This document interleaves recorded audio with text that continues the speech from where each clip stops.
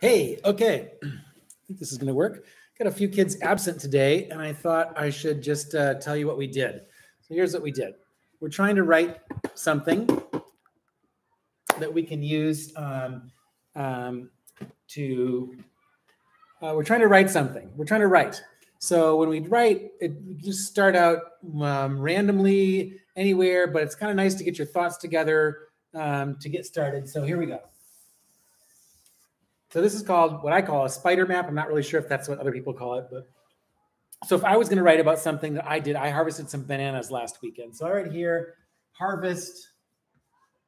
I don't even have to write the word harvest because I'm going to remember. This is just for me. This is just my notes, but I could just write bananas. And then I think about the different things I might want to say about harvesting bananas, like where I have to go. It's muddy. Whoops. And it's steep. These could be two separate things, but this is just generally the terrain where I'm walking. Okay. Also, the tools I use a machete. I think that's how you spell machete. And then machete, of course, there's something else I could say about that. It has to be sharpened. So I could write sharp. I could write stone because I used a stone to sharpen it. Okay. Also, where I go to harvest the bananas, it's clear that there have been some pigs around. I can kind of smell them and I can hear them sometimes in the distance.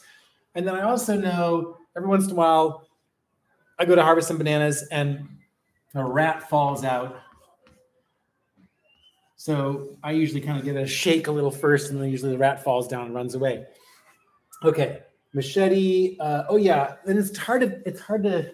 I got a bunch of stuff I have to cut down too. I've got the old ones. Sometimes I miss some, and I've got old ones I have to cut down. I might make a sentence about that. I'm going to use the word rack because we use that word rack, and then I'm going to write cut because later I have to cut up that rack.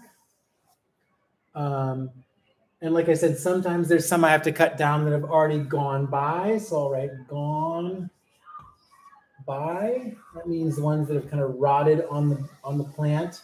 I cut those down and they just fall down. Oh, and then there's an invasive jasmine that grows. I'll put it down here so you can see there. There's invasive jasmine that grows too. So I'm going to write jasmine that I have to hack away at with my machete so that it's out of the way. So right there, I have many sentences. I might say, last weekend, I harvested bananas, period. Okay, starting with a capital letter and ending with a period, of course. And then I might say, I used my machete, period. But first I had to sharpen it with the stone. There's another sentence, right? Period. And then here's another one. Where I harvest, it's muddy and steep, period. Or I could add to that and say, I almost slipped. Or afterward, I had to take a shower because it was so muddy. That's another sentence. Here's another one. I could hear some pigs in the distance, and I could smell them. That's the end of the sentence. I might add to that sentence too. I might say something about wishing to harvest a pig. That's the kind of person you like to be. I might say something about the rats falling. Here's a new sentence. I like to shake the banana plant before I harvest it in case a rat falls on my head. It's kind of funny, right? And then, that's almost enough already. I've got a bunch of sentences already. I have to cut the old ones down that have already gone by.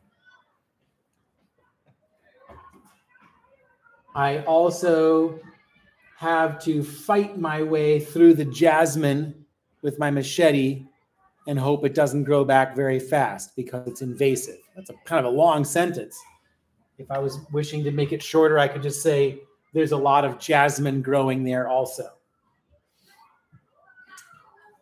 I carry the rack back to my house and I cut it up into hands so that I can give them away or whatever else I'm going to do with them. All right, so that's the idea. So now you would think of something that you have done recently or that you remember well. Maybe you went to the beach, and then maybe you probably didn't bring a machete or anything like that to the beach, but maybe it was hot. Maybe you surfed. Maybe there were a lot of big waves. Maybe, what else could have happened at the beach? Maybe you got sunburned. So you might write sunburned. Okay, maybe it wasn't the beach. Maybe it was you went to your relative's house, your auntie's house, or your tutu's house, your grandmother's house. So what did you eat? Maybe some pie.